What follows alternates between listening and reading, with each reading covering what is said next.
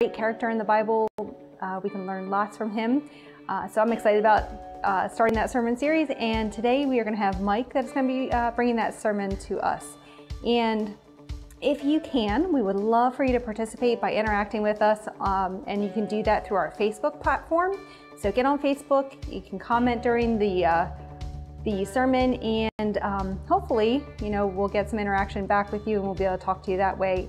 And then the other ways that you can be participating and watching the sermons is through our other platforms. So you can go through our website and go on there and you can watch the live streaming that way. And then you can also go on YouTube, and if you miss one of these sermons, you can go back and rewatch that. So that's a great thing about YouTube, doing it that way.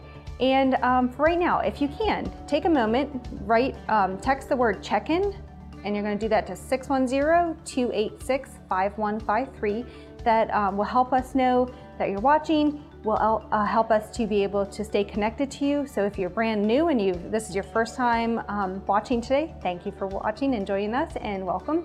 And just take that time and we will send you a link that will let you be able to create an online profile. And then if you've been watching for however long we've been doing this, because I've lost count, you can also text check-in, and that will take you also to the same link, and you can update your profile, because that allows us to stay connected to you. If we're missing an email or we have a wrong address, right now it's just hard for us to stay in contact with you, and we want to make sure that you are aware of everything that's going on, and the best way to do that is to have the correct information. So another thing coming up is the chicken barbecue, and I'll tell you about that a little bit later.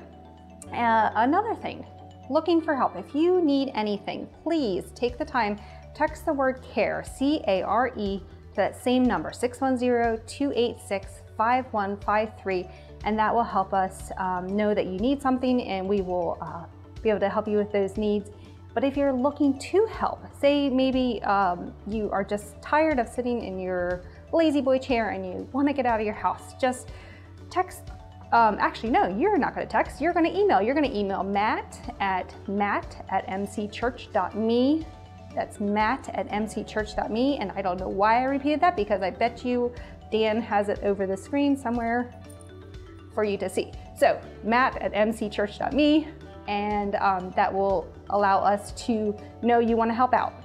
So if you are a younger viewer, let me start off by saying I miss you terribly, and I really do. I know all of us other teachers in the Grow Kids ministry miss you terribly as well. But did you know that you don't have to just watch this service online? There are other ways for you to be able to view lessons on your level. So on Wednesdays and on Sundays, we will email you. Again, why such an important thing to make sure that we have your right email address.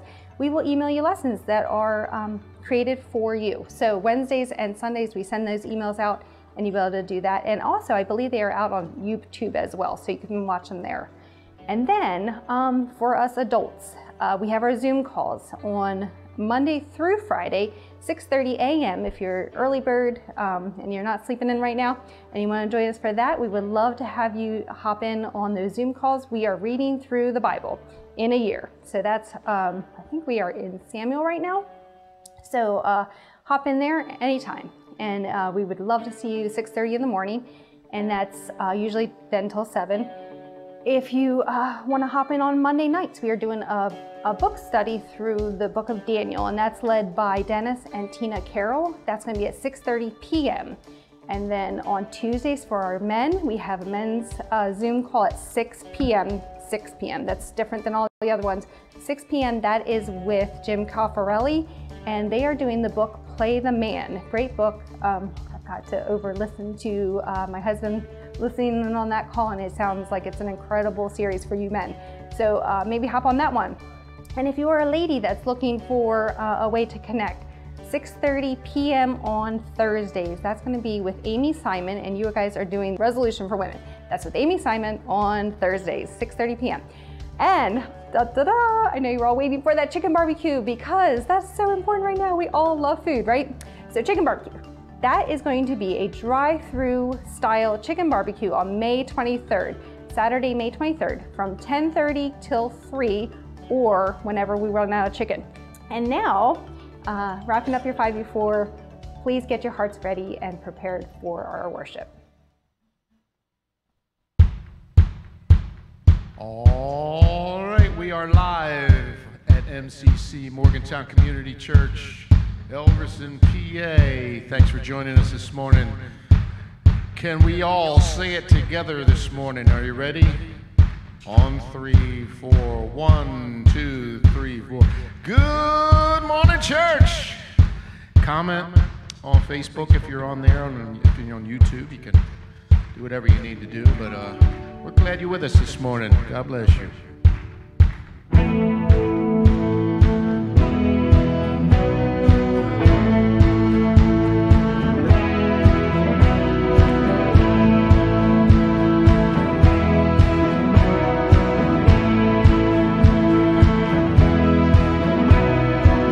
Anytime a heart turns from darkness to light, anytime temptation comes and someone stands to fight, anytime somebody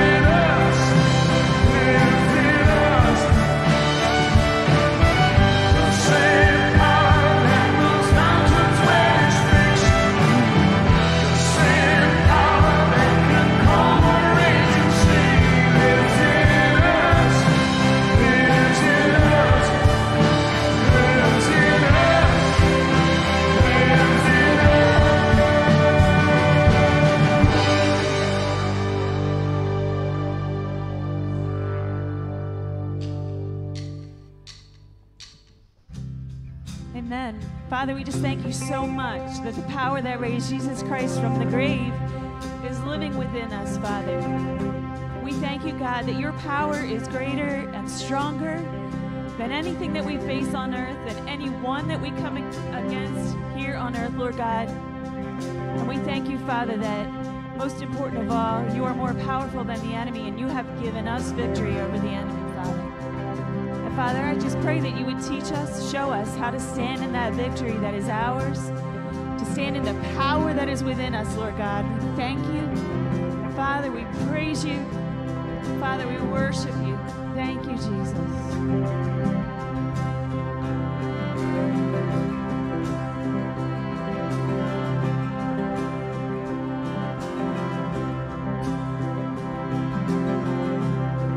I raise a hallelujah in the presence of my enemy. I raise a hallelujah louder than the unbelief. I raise a hallelujah. Is a melody. I raise a hallelujah. Heaven comes to fight for me. I'm gonna sing another story. Louder and louder, you're gonna hear my praises roar. Up from the ashes, death is defeated, the King is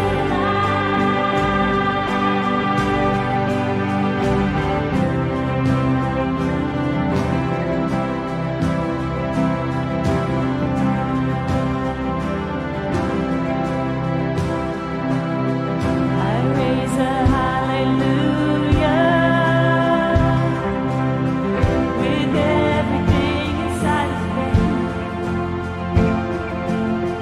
I raise a hallelujah. Oh, I watch the darkness flee. I raise a hallelujah in the middle of the mystery. I raise a hallelujah. You lost your hold on me. I'm gonna sing in the middle of the storm. Louder and louder, gonna hear my praises roar. Out from the ashes, hope will arise. Death is defeated, the King is alive.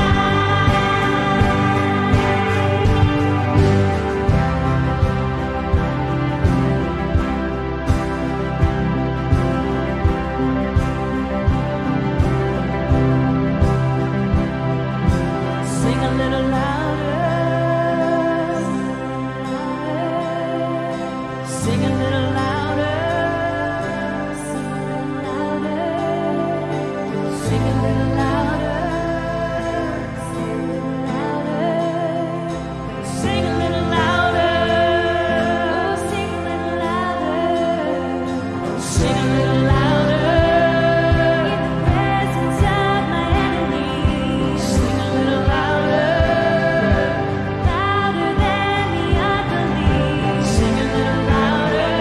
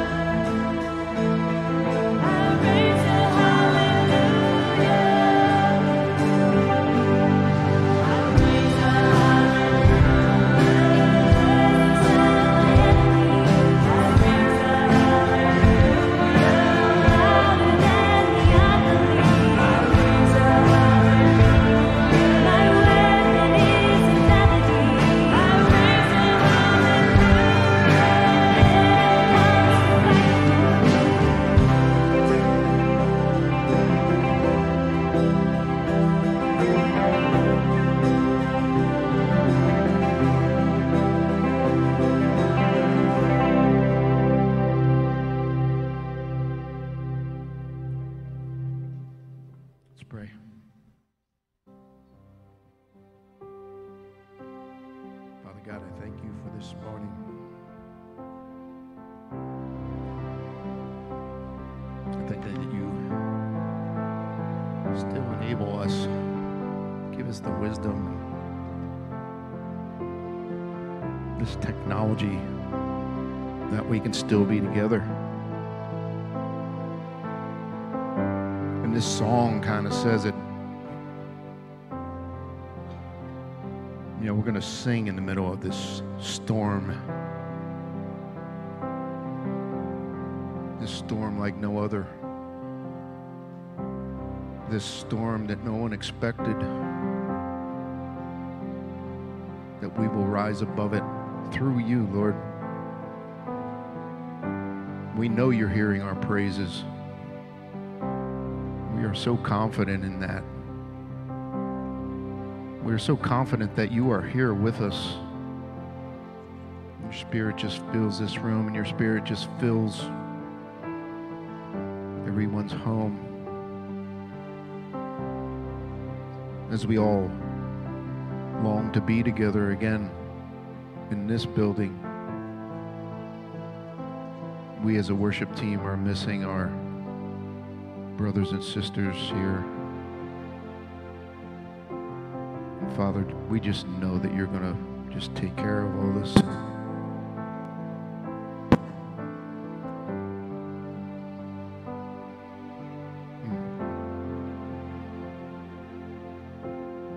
Father, would you bless Mike's sermon this morning as he teaches us your ways, as he teaches us how you would have us live our lives, and just another one of the ways as we learn every Sunday morning, as we listen.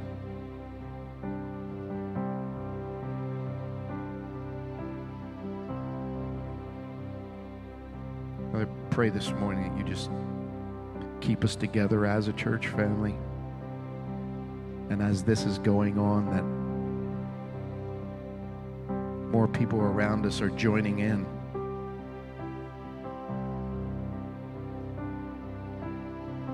They want to see what all this joyful worship is about and why we still stick together and still spread the news of Jesus Christ.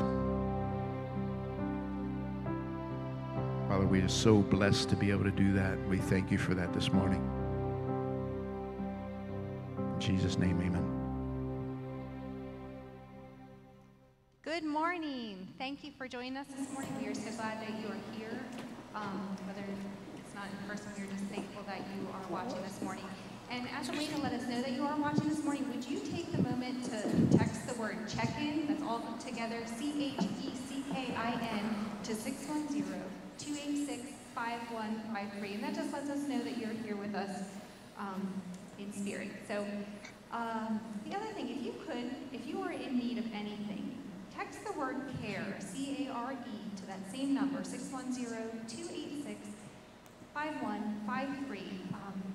That lets us know that you need something, and we would do our best to meet your needs. And then if you are wanting to help in any way, you can email Matt at mcchurch.me, and that lets us know that you want to help out and reach people that way.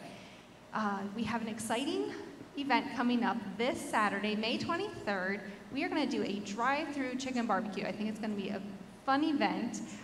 That's going to be from 10:30 to 3 or until we are sold out of chickens. So again, this Saturday, May 23rd, from 10:30 to 3. And if you think that is exciting, we have something even more exciting coming up at the end of the service. So stay tuned to the very end. Thank you. So good morning and welcome out this morning. Do not try to adjust your horizontal or the vertical. We control them all, so you guys probably don't know about that, but we'll go on with that. But you're probably wondering why you're seeing me up here and not Bill. Don't worry, he's fine. I know that when I came up here in the middle of everything that's going on right now, I was a little concerned that people might think that something happened. He's fine. I'm actually looking at him right now. He's doing well. So if everybody could take a moment and type amen in the chat to that, because I know if I had my phone on me, I'd be typing it right now. I'm thankful that he's doing fine. So good morning, Matt. Thank you for coming out, even though you're not here. But that's cool. Morning, Robin and Ron. I'm glad to see you guys are on this morning. So thanks. So welcome out. Today we start a new series. We're going to be kicking off this series in the book of Joshua entitled In Your Corner. Now, throughout the course of this series, we're going to be diving into the book and kind of just bringing out every little detail that we can find about it. Now, the book of Joshua was written by, about 98% of it was written by Joshua. So the other 2%, I mean, unfortunately, he can't write about his own death. So that must be left for someone else.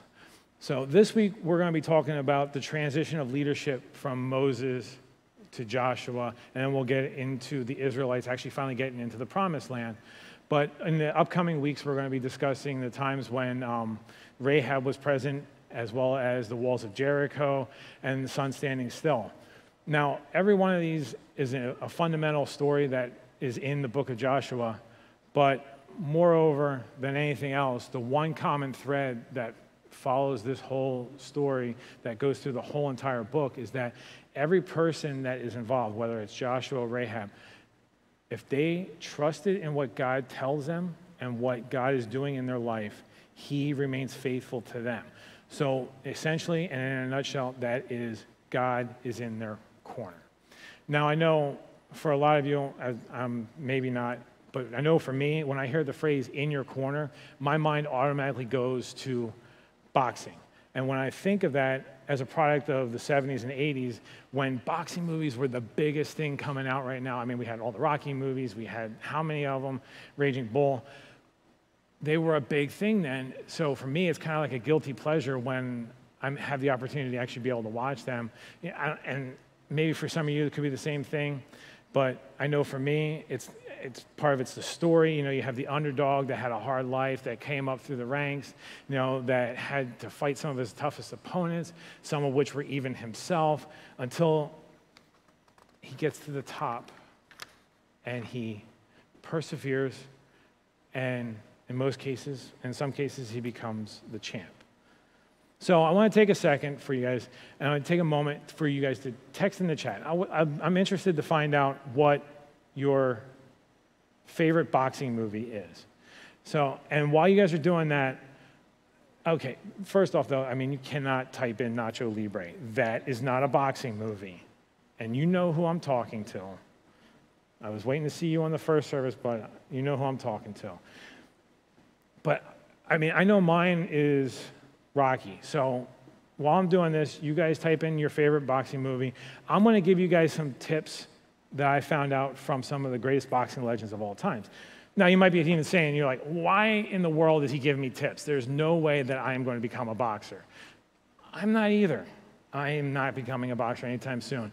Or you might be thinking to yourself that since quarantine that, you know, I could use every tip that I can get, because ever since then, my wife and I have been kind of going toe-to-toe, and I could get every little bit of advantage on her that I can.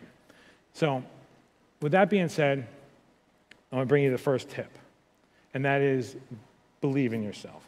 Muhammad Ali gave this tip, and he said, believe in yourself. And if you're even vaguely familiar with who Muhammad Ali or how he acts or how he is, he has no problem telling you that he is the greatest of all time.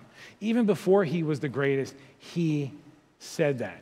And that was mainly because in his mind and his thoughts, which makes a lot of sense, is that if you continue to tell yourself or reaffirm yourself of the positives, that eventually over time you will actually start believing them, and that you will start realizing and thinking that they are true.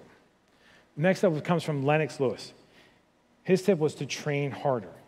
He said, make a conscious decision to push yourself to the limit every single time you're training. And then up next, Mike Tyson. He says, maintain eye contact. He says, do this with either your opponent or even your teammates to reveal your personal strength. If you want to appear confident and at the top of your game, good, long-lasting eye contact is essential. Now, Floyd Mayweather, some of you may know who he is, his tip was to be tactical and strategic. He said, a good strategy is the final step in defeating your opponent. And lastly comes from Vladimir Klitschko. And he says, have a great trainer. And according to him, having a great trainer can make all the difference. Not only would he be able to help you reach your goal, but he is also able to push you to your limits and see what you are capable of doing. Now, the interesting thing I found about all these tips is that not one of them had to do with the physical side of boxing. Now, I know when I started opening it up and I was reading it, I was like, okay, I'm going to find out about footwork, agility, speed, but not one of them came across. In fact, as opposed to dealing with the physical side of things, it dealt more with the psychological side of things. But the one that stuck out to me the most was the last one, and that one was from Vladimir Klitschko. And he said, have a good trainer. But what was really different about this, and it made it stick out to me from the rest, is that it was not based on personal performance. It was based more on the fact of someone else saying and what they're doing that influences the person that they're saying it to. It's like the trainer is speaking into that boxer to build him up, and it's no longer the boxer, it's the commitment between two people that is making it that much more special. So with that, this is where you have to ask yourself, who is in your corner? Who is there to help you through the things in life when it drags you down? You know, where you have to step into that ring of life. Who's there to get you back up again? Is it a spouse? Is it a parent? When you're faced with depression or anxiety, who is there that's going to help you when everything's falling apart? Could it be a brother, a sister, maybe even a best friend? The person's not there. You know, that person that you trusted, that person that was been there with you through thick and thin. What do you do then? What do you do when life has you on the ropes and you have to ask yourself, who is in your corner then?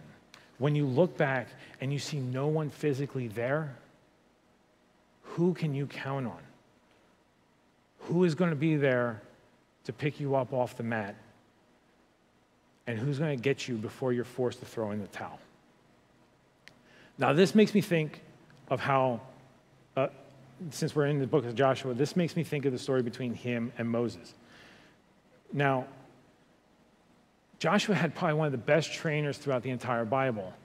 And when Moses dies, Joshua has to ask himself that same question. Who is going to be there? You figure Joshua followed Moses throughout the desert for 40 years.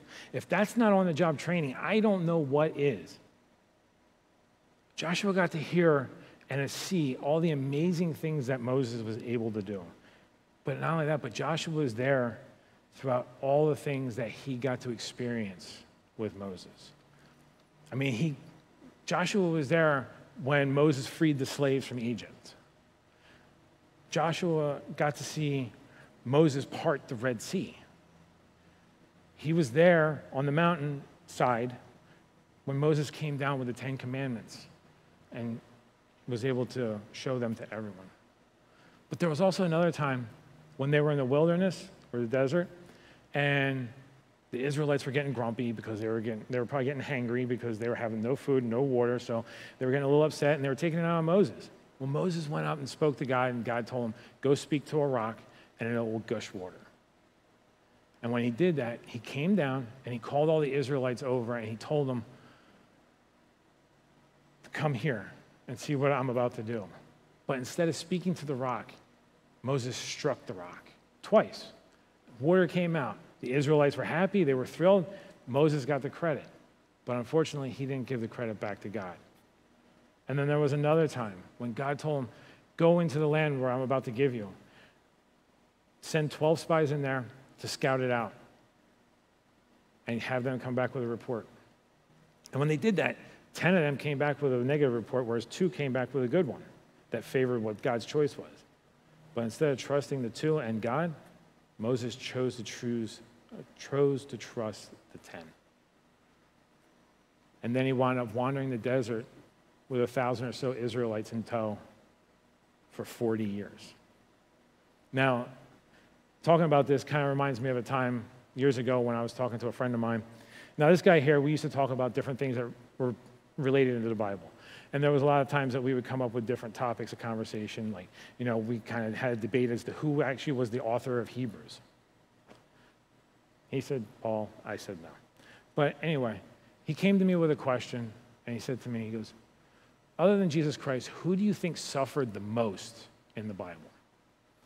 Right away, my first thoughts go, well, maybe a prophet, or maybe it was John the Baptist.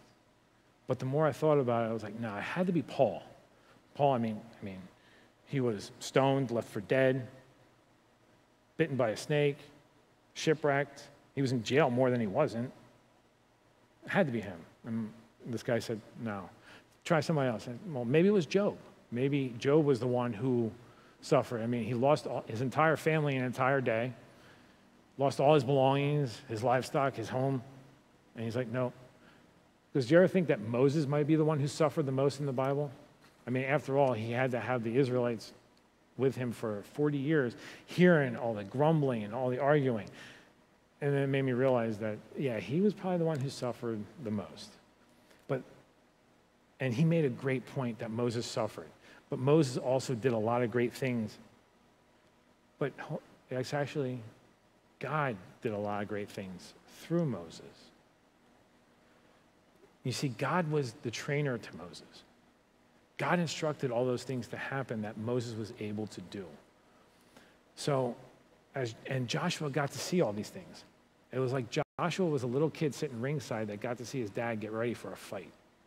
So when it came time for Joshua to pick up the reins and actually lead, Joshua would see how much God favored Moses. But you also hope that Joshua would be willing to trust a little bit more or learn from the mistakes that Moses made. So after Moses had died, Joshua, he might have needed a little push. So with any good trainer, God gave Joshua a little push, which brings us to the first point, which is God is a motivator. After the death of Moses, the time came for Joshua to pick up the banner for God. God came to him 30 days after Moses' death, which was the typical mourning period for that time. And he gave Joshua these words. And he said, Moses, my servant, is dead. Joshua's probably like, yeah, okay, I know that. I was there when Moses died. I was the one who probably kind of gave him that little nudge just to make sure that he had passed. But needless to say, I was there. I know that he did. Why are you telling me this? But it wasn't that simple. In not so many words, what God was trying to really tell him was that, okay, Moses is dead. Your turn. It's time for you to get up, put on your big boy britches, and to lead.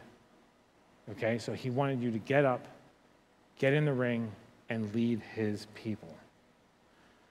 Moses is gone. You're up. So, in 1939, England declared war on Germany. At this point, Germany invaded Poland, which violated the peace agreement of all Europe.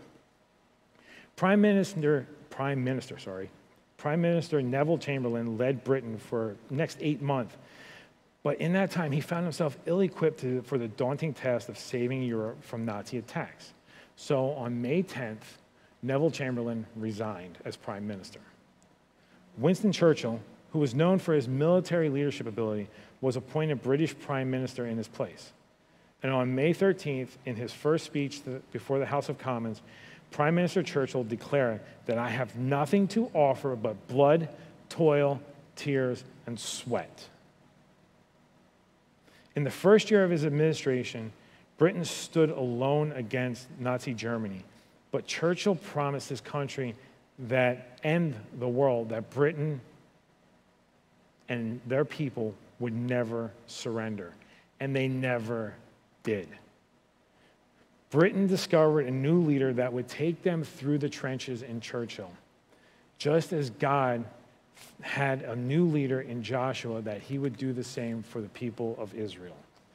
Same God, new leader. But imagine for a second the thoughts and the fears that may have crept into the mind of Joshua at that point. He followed Moses for 40 years, as I've been saying. Moses had to have been like a father to Joshua. Although Joshua knew what would come after Moses' death. He was commissioned to lead in Numbers 27 and Deuteronomy 31. But things change when a person that you look up to and that you admire for so long is no longer in front of you. And the person you have to replace has done so much for so many people. That's just a big set of shoes to fill. God offered a challenge to Joshua just as he challenges us. Remember, you need to have a good trainer that is going to push you to your breaking point. He's going to push you until you cannot take any more. And you have to trust him with everything you have. And this comes through in the second half of verse 2 and through 3. And it says, "Now then, you and all the people get ready to cross the Jordan River into the land that I'm about to give to them, to the Israelites.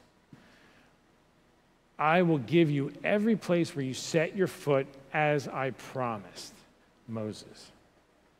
Now, when I read that, my mind automatically goes, since, being a father, and I brought my son Cash up here, he's going to help me with this. When I hear that "now then" part, my mind automatically goes to like that father-son meet up, and he's like, he wants to try and talk with him and say, and make his point, and he's going to have his hand on his shoulder. He's not going to squeeze it too tight, but just firmly enough that you know that his presence is there. And it's like God being the father and Joshua being that son, and God speaking to him saying, "You see all those people out there? Those are all my people. And you see, I made a promise to their fathers and their fathers before them that I would give them that land across the Jordan River, and you're going to be the one that takes them to it. You and those people are going to cross that river and take that land." Thank you. Thank you, bud. The only problem with that, though, is that the Jordan River was at flood stage at that time of year, which meant that it was going to be a little tricky to cross. But just as God made that promise, you have to ask yourself, have you ever made a promise? I think that's pretty common. Pretty much most of us have. But think about it when you make that promise, the first promise that you ever make to somebody that you've never met, or maybe that you've never made a promise to before. Think of the relief on your shoulders when you actually fulfill that promise. But on the other side of that, imagine that sense of trust, that reliability that you just put onto that person, that you showed them that you owned up to that trust. Now, if you've ever held every one of your promises, type me in the chat. I'd be interested to see whoever, has held every one of their promises. But on the other side of that, how many of us have ever broken a promise? A broken promise is one of those things that is never a fortunate thing to have happen. But think of the person that you broke that promise with. Now, that person probably might look at you slightly differently now, and it's probably because, they expected you to do something that you didn't hold true to. And in doing so, that person might look at you a little funny, and it'll probably be a long time before they ever ask you to do something for them again. And the reason for that is that's because a promise is something special. A promise is a commitment. It brings expectation. God wanted to fill that expectation that he made with the forefathers of the Israelites so many years ago. But then God doesn't stop there. He makes a promise to Joshua. And in verse 5, this is his promise that he gives him. It says, "No one will ever be able to stand up against you in all the days of your life. As I was with Moses, so I will be with you. I will never leave you nor forsake you." How awesome is that, to have that promise to say that God is telling him that I will be with you as I was with Moses. Joshua saw everything that God was able to do through Moses, and now he gets that ability. That's like a little kid in a candy store. He's probably so excited. But it's one of those things that I know I would be excited. But at the end of it, saying that I will never leave you or forsake you. Basically, God is telling Joshua, if you accept my challenge, I will commit myself to you. God fulfills his promises. Sometimes we may not see that come to fulfillment, but we know that if he says it, he will get it done, and he will do it. which brings us to Hebrews. Now, the author of Hebrews says this in chapter 10, verse 23. It says, let us hold unswervingly to the hope we profess. That hope is in Christ and in God. For he who promised is faithful. God does not fault on his promises. If he makes it, he's going to do it. He will see it through. Now, on the other side of the thing, God doesn't stop with the promise. And with any good trainer, not only does he give Joshua, not only does he tell Joshua what to do, God tells him how to do it. He gives Joshua the action plan that he needs to accomplish God's plan to get into the promised land. So it brings us to the next point. Point 2, God has an action plan. You cannot plan to do something without an idea to get it accomplished. Okay, you've heard the phrase, a failure to plan is a plan to fail. It's still a plan. It's a plan to not do anything, okay? But on the other side of it, if you go into a project without having an idea of what you're going to do and how you're going to get it done, and then you surround yourself by the wrong people, that plan, that's going to go south real quick, and it's not going to do anything. Just think of how Moses, how he reacted when the 12 spies came back from the land. He trusted the 10 and not the 2. And you see how that worked out for him. Now, you see, I remember taking leadership classes, and in the textbook, it said, when you're going into a project, you want to start with the end in mind, which at that time was kind of like, what? That sounds kind of weird. You don't know what the end's going to look like. But in your mind, you really do know what the end looks like. So you start with that end, and then you work backwards to square one. But by doing that, you're able to have the end project and deconstruct it as you go, so that you'll see the things, likely you'll see the things that you normally wouldn't have seen going from square one up. Well, this is what God does with Joshua. He gives him the plan. I know it's really a hard one, and it's very intricate, so you're going to have to bear with me on this one. And if you're from Exeter, you might have a little trouble with this. I can't mess with Glenmore or Honeybrook or Elverson. I got to go with what I know, and that's Exeter because that's where I'm from. So I'm sorry, Exeter, but I know better. So if you're ready for it, I'm going to give it to you. You ready? Okay, here it comes. Trust God, read his word, and do what it says. And it sounds hard. It's trust God, read his word, and do what it says. And he will be with you. In verses 6 through 9 of 1 Joshua, God tells Joshua 3 times, be strong and courageous. And twice he tells him to read my word and do what it says and to not turn from it. He emphasizes this. But if you really want one verse that's going to sum up all 3 of them, it's Joshua 1:7. And it says, be strong and very courageous. Be careful to obey all the law my servant Moses gave you. Do not turn from it to the right or to the left, that you may be successful wherever you go. Now, it sounds pretty cut and dry, and it's one of those things that it's easier said than done. So, and when he says, be strong and courageous, what God is saying here is that he wants our confidence in him.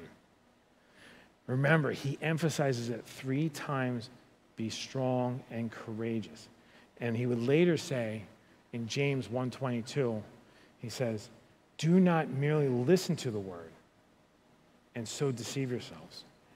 Do what it says. Don't just take it as if it's words on a page. Do what they're telling you to do. If we all trusted in what I've just said or what you have heard, we will be in much better mind state, and we would be comforted by God's word. Now, I'm not condemning anyone or pointing fingers at anybody because I'm included in this because I'm just as guilty of this as anybody. But we can always take comfort in knowing the type of trainer that God is, because he will not leave us. He doesn't give up on us, and we know that he is with us, and on top of it, he goes before us, which gives us to point 3. He, or God, goes before us. Now, I have to ask you, have you ever been in a situation where you felt overwhelmed? You know, the odds are stacked up against you, the chips are up against you, you're in your corner. What happens then? I mean, would you feel better if I said that, you know, your odds that were against you were about 1,000 to 1?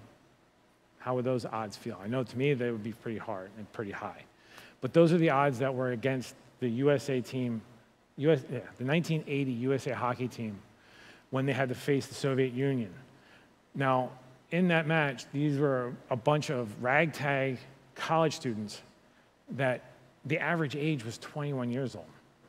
But in that time, they were going up against a well-oiled, efficient machine in the Soviet team that also had the top-ranked goalie in the Olympics that year. And on top of it, they won the gold medal the last 5 years and were favored to win it that year. But as we may know, the Team USA won that game that year and then went on to win the next two to achieve the gold medal. But that game against the Soviets was referred to as the miracle on ice. A miracle because that game was not supposed to be won by Team USA. And these are the type of feelings I'm sure that the Israelites were feeling as they approached the Jordan River. They probably felt as though the chips were against them, the odds were against them. They were 1,000 to 1 that they would get across that river. Because what they were seeing was that since it was at flood stage that time of year, that river, which meant that river was 100 feet wide and about 10 feet deep. And then because of the flow of the water, it was very aggressive. But in order to get in that promised land that God promised them, they had to cross it. And God told them that they needed to trust in him to do it, so they knew that they had to. All too often, we look at a problem and say it's too great for us, and it probably is, because we can't do great things on our own. When your problem is a 100-foot by a 10-foot river that is flowing turbulently past you, as you're standing on the riverbank looking at the land that you're supposed to receive, the only thing you can do is trust God. Trust that he knows what he is doing. And just as God is a motivator, and he had a plan this time, it is for him to go before the Israelites in that land and before the Israelites into that water. And if you turn to chapter 3, verse 8 of Joshua, he says this. He says, "Tell the priests who carry the Ark of the Covenant, when you reach the edge of the Jordan's waters, go and stand in the river." Now, I don't know about you, but didn't we just talk about that the river was 100 foot wide, 10 foot deep, flowing very fast past them, and that for them to be carrying an ark on their shoulders to walk into the water, I know if I was one of those priests, I'd probably get into that river's edge and be like, what? I can't, I'm not going to be able to do it. But at the end of the day, they did. Let's jump down to verse 15. Okay, so it says, "Now the Jordan is at flood stage, all during the harvest. Yet as soon as the priests who carried the ark reached the Jordan and their feet touched the water's edge, the water from upstream, stopped flowing. It piled up in a heap a great distance away at the town of Adam in the vicinity of Zarethan, while the water flowing down the sea of Arabah, that is the Dead Sea, was completely cut off. So the people crossed over opposite Jericho. The priests who carried the Ark of the Covenant of the Lord stopped in the middle of the Jordan and stood on dry ground, while all Israel passed by until the whole nation had completed the crossing on dry ground." Now you might be saying, hold up, you said that God's going to go before them. And nowhere in there did it say God went before the Israelites. But it actually did. God told the priest to step into the water, to go before Israel. The Ark of the Covenant represents the presence of God going before them. He told the priest to step into the river, and when that happened, the water stopped. The Israelites were able to go through on dry ground. Through it all, God was there, and he went before them just as he said he would do. Now, sometimes when we're going through situations, he gives us something to show us that he is there alongside of us. So we remember him and all his goodness. Which brings us to the next point, and that is God gives us monuments. Now, many of us have been to Washington, D.C. And if you have been there, you may have noticed that there's like monuments and memorials upon monuments and memorials. They're like on every street corner, I swear. But needless to say, they're there for a reason. And in that town, it's awesome to see so many and so much history. One of the first ones that you always think of is the Washington Memorial. Now, the Washington Memorial is there to memorialize George Washington as being the first commander-in-chief of the United States. Next up, you have the Lincoln Memorial. That there is to honor Abraham Lincoln and throughout his presidencies and all the things that he did. Next up, you have Jefferson Memorial. Jefferson Memorial is there to honor the founding fathers of this country, as well as to memorialize Jefferson as the principal writer of the Declaration of Independence. Now, you also have Arlington Cemetery. Arlington Cemetery is 624 acres that hold 400,000 plus bodies of U.S. soldiers that have died in service since the Civil War. And then you also have the Vietnam Memorial. This is to honor the service of those who died and or were unaccounted for during that war and may have never returned home. In fact, there are about 24 different memorials that go throughout all of DC, but every one of them is there for different reasons as we went through them. But there's one thing that every one of them has in common, and that is they are there for a specific reason, and that is for us to remember a time and place in history, but also it is there for our future generations to be able to look back on and say, that happened then. God did the same thing for the Israelites. He gave them a memorial to remember the day that they were able to cross the Jordan River on dry ground. And that is what he did. And in chapter 4, verse 4 through 7, it says, "So Joshua called together the 12 men, and he had appointed from the Israelites, one from each tribe. And he said to them, go over before the ark of the Lord, your God, into the middle." Okay, he said, "your God." He kind of made it a little personal there. "Into the middle of the Jordan. Each of you is to take up a stone on your shoulder according to the number of tribes of the Israelites, 12 of them, to serve as a sign among you. In the future, when your children ask you, 'What do these stones mean?' tell them that the flow of the Jordan was cut off before the ark of the covenant of the Lord. When it crossed the Jordan, the waters of the Jordan were cut off. Those stones are there to be a memorial to the people of Israel forever." God gave them a memorial for that day, the day that he stopped the water from flowing so the Israelites could cross on dry ground. He did this so that all of people of the earth might know that the hand of the Lord is powerful.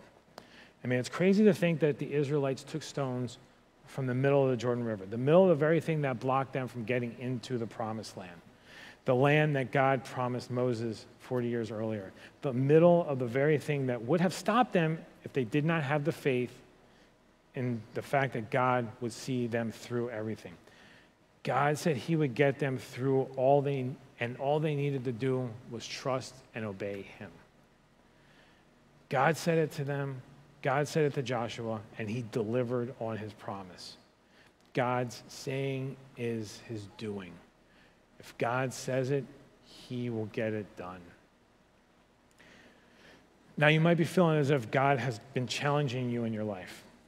Or worse yet, you might feel as though he's not even there.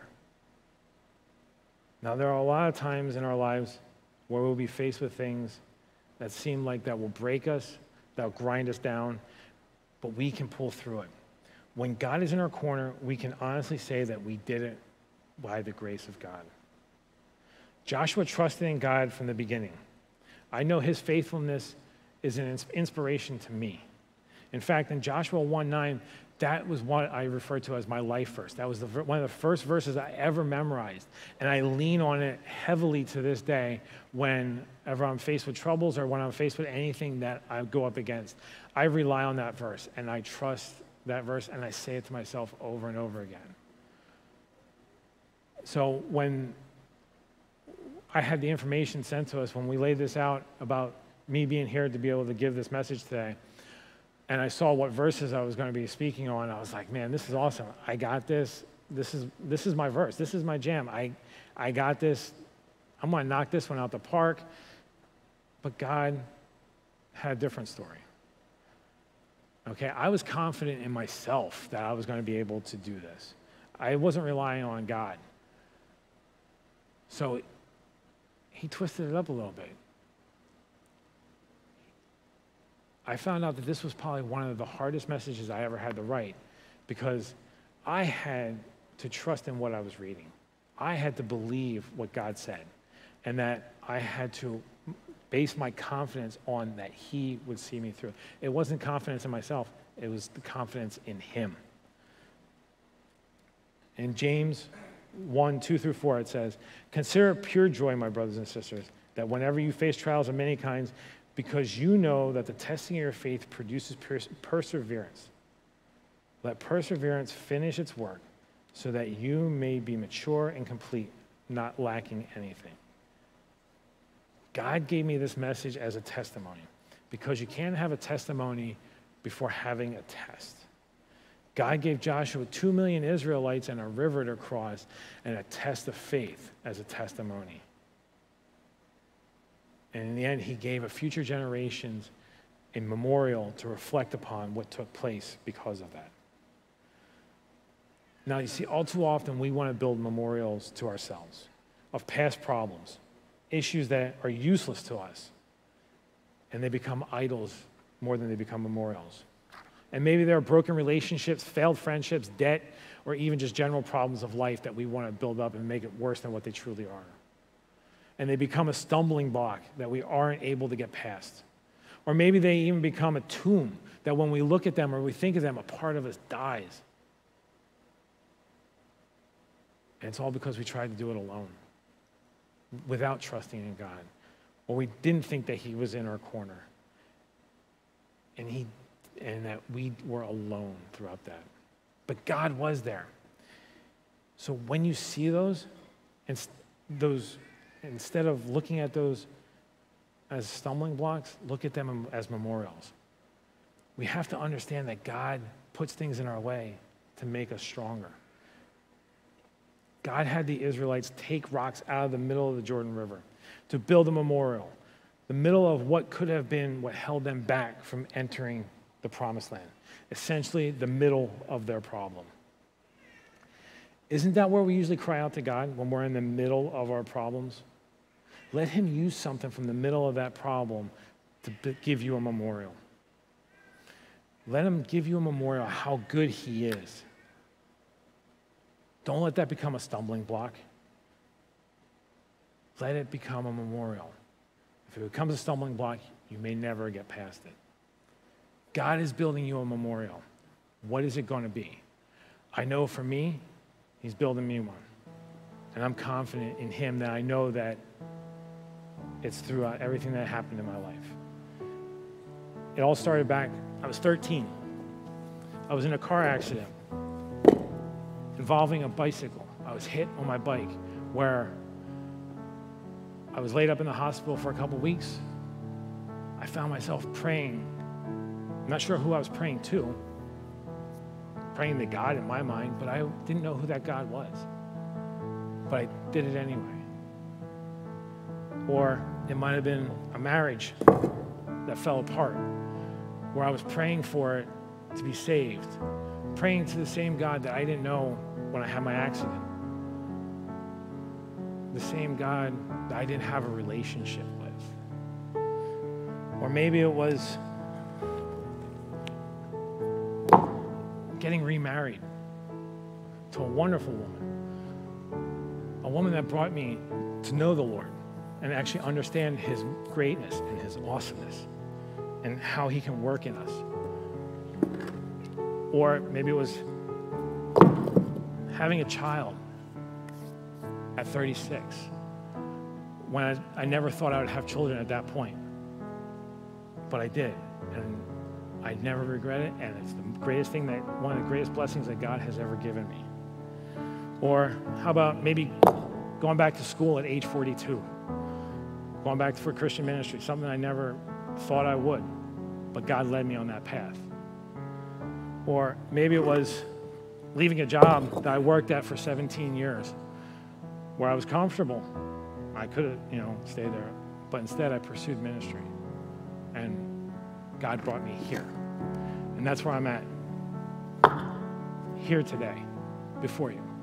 And I was able to be here because of that. Now, these are all monuments that God has put in my life. These are all memorials that he's built for me. And because of them, I know I can stay stronger in God. Now, those of you that know what I'm talking about and have that comfort to know that the things that are there are memorials, not stumbling blocks.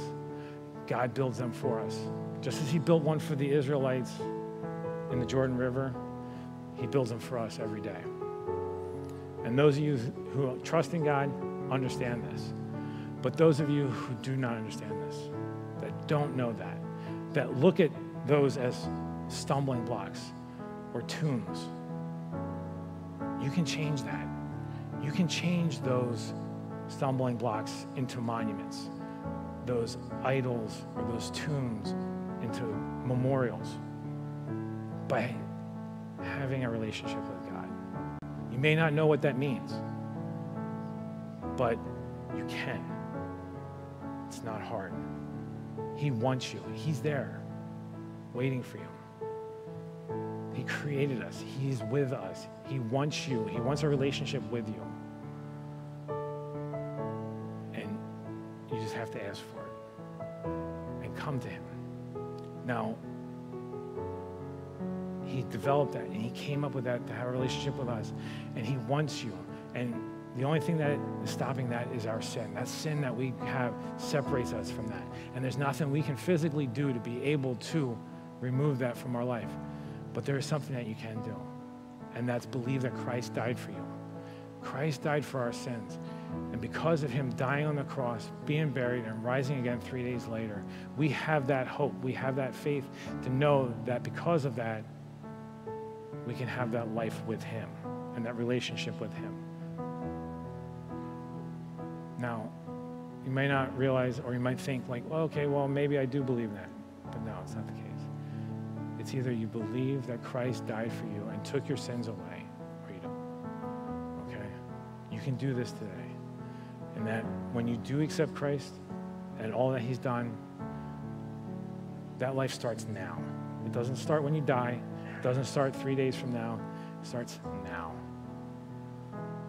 And all you have to do is accept him into your life. And Father God, I thank you for blessing us with this day.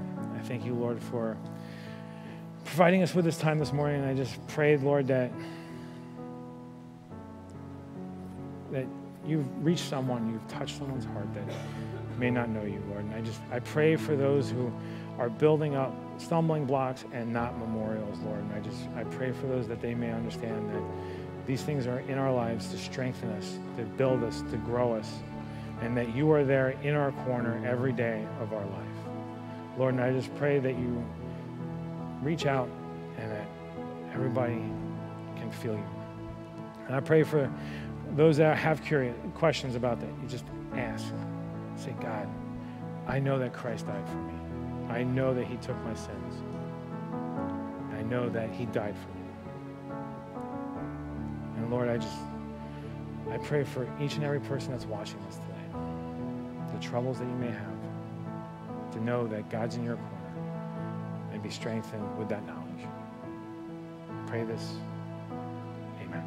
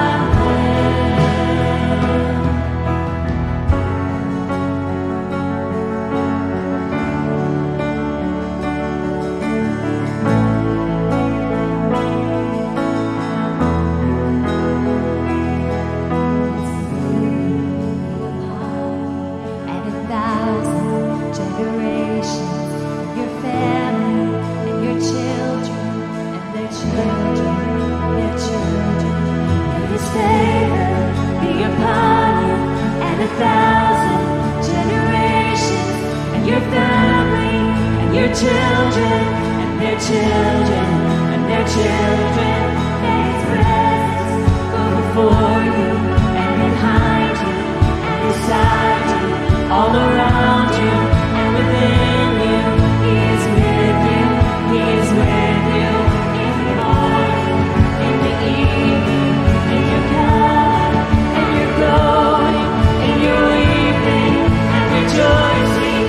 He is for you, He is for you, He is for you, He is for you, He is for you, He is for you, He is for you, He is for you.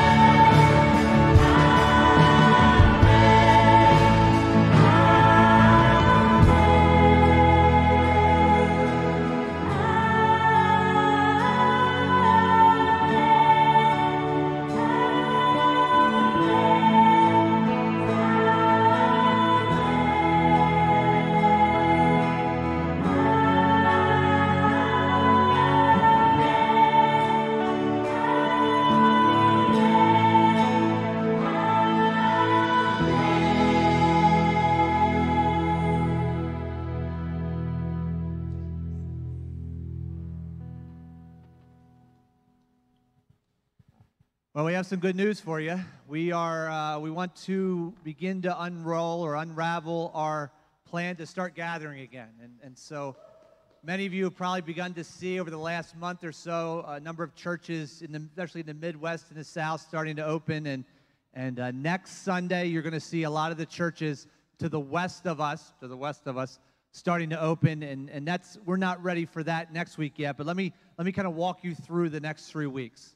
So next week, Memorial Day weekend on May 24th, that's Sunday, we're going to continue live stream only, but we're going to celebrate communion together. And it'll look like we did on Good Friday, if you were with us on Good Friday, where I'll lead us here, but in your homes, if you want to be before the service, whatever service you're going to be a part of, to prepare yourself within your families to have communion, and you can maybe have some bread and some grape juice.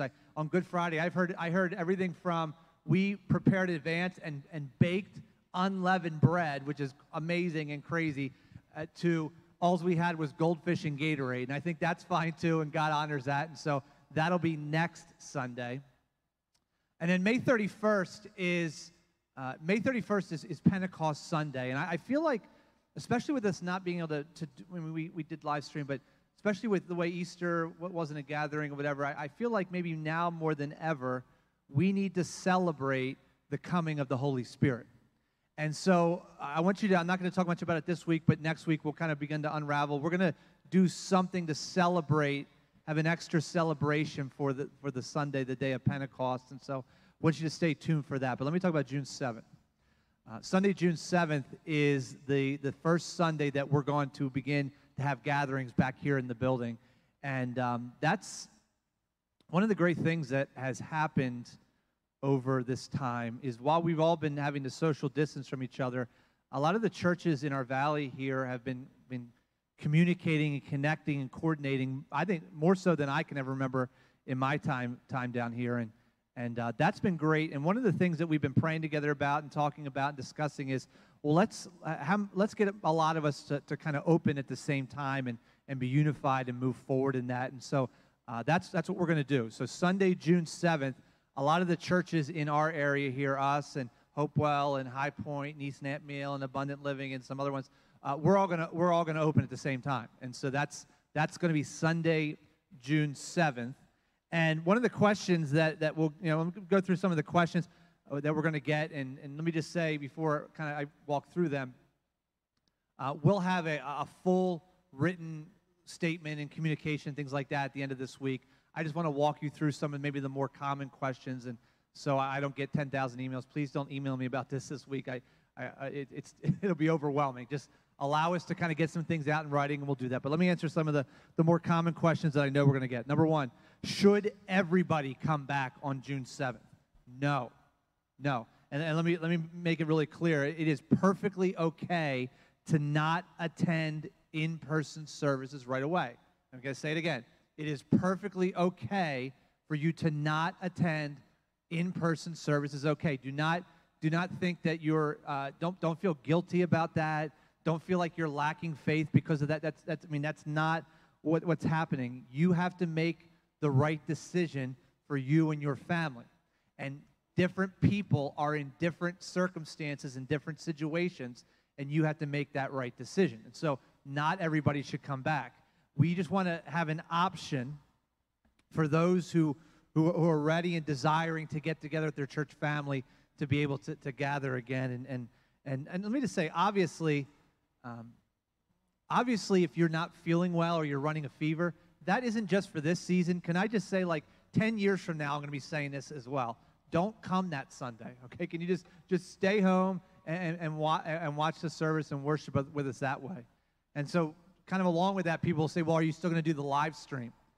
We did the live stream before this. We're going to continue doing it. In fact, it's been amazing how many doors God has opened up through live streaming that we had never seen before. It's been amazing how many of you guys have been inviting people through the live stream, and they've been tuning in, and people getting saved, and we've been figuring out how to do social distancing baptisms, which we now think we have underway, and we're gonna get started with. And so it's been kind of cool to see that. So obviously we're still going to be streaming the services we did before this. We're going to do that after. So that's not an issue.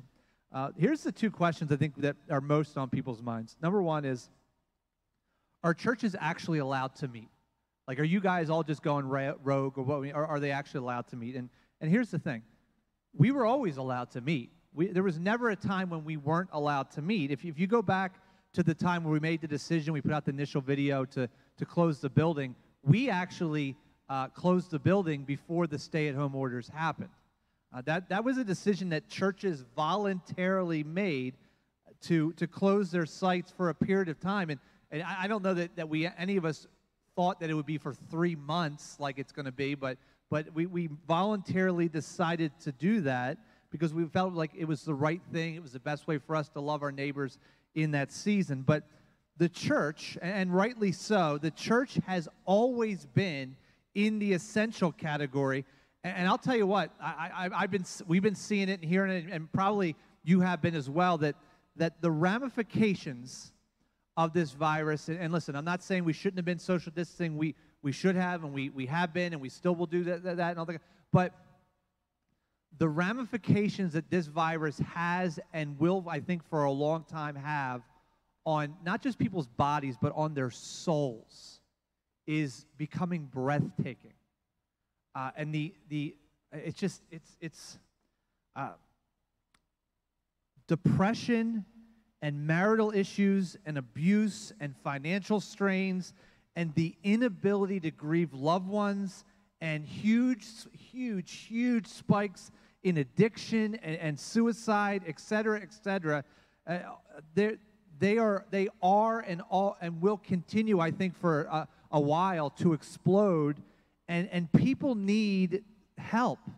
And the answer is, and always will be, Jesus Christ and the Church of Jesus Christ. And so our local representatives and attorneys from the PA Family Institute and the governor himself a number of times has verified that churches can meet, and being able to meet with people and worship together and minister to each other is important for our well-being and I think our community well-being and our community health and our community stability, especially in times like this. So here's the last thing I'm going to address, and then, like I said, we'll put out more as the weeks go on, or as this week goes on.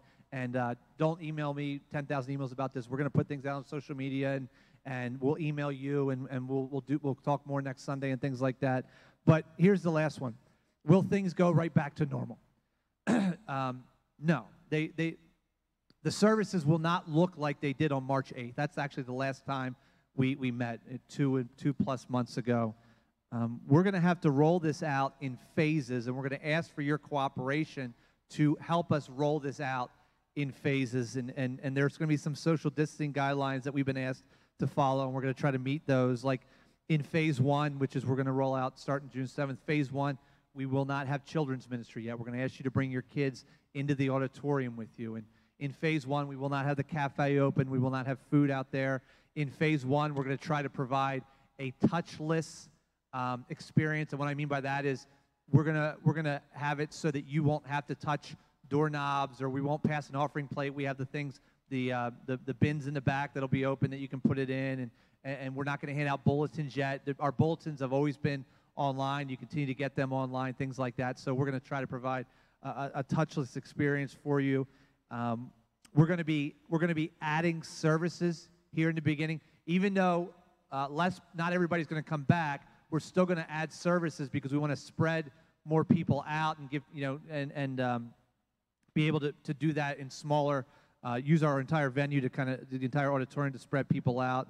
And so we're going to be taking steps, and we're going to ask you to take steps with us and be willing to take those steps so we can continue to try to love people, body, soul, and spirit.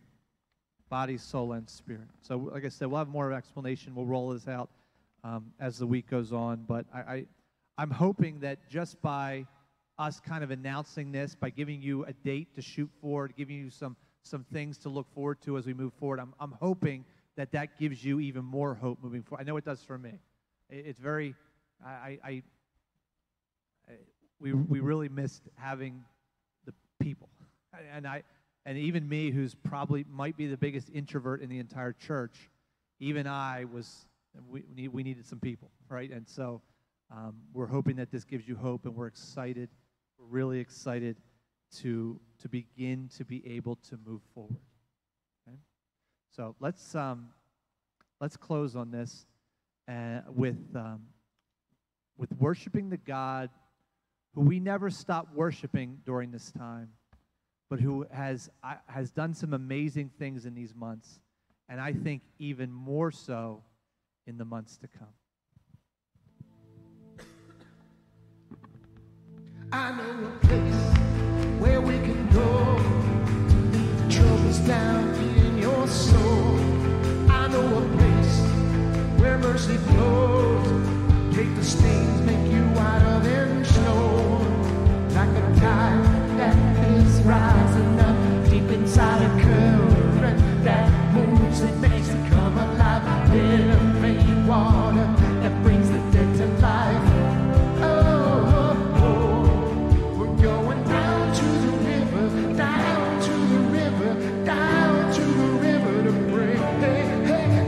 Wash by the water, and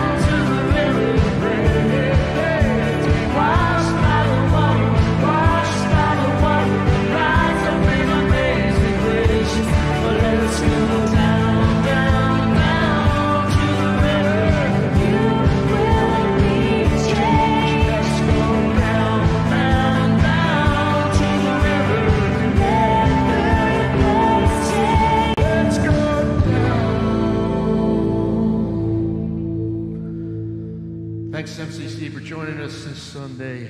God bless you. We will see you soon.